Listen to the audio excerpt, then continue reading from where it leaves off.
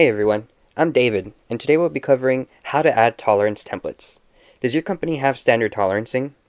And are you typing it in every time? PolyWorks has a solution for you by adding a user-defined tolerance template.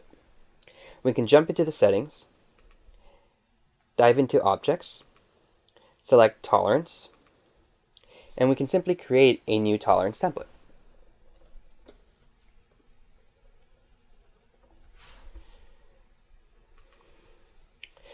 Okay, we can go ahead and click OK. And we will find our tolerance template under the tolerance column in our geometry controls.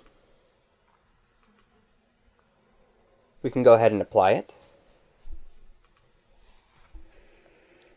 And that's how to create and use a tolerance template. Thank you for watching.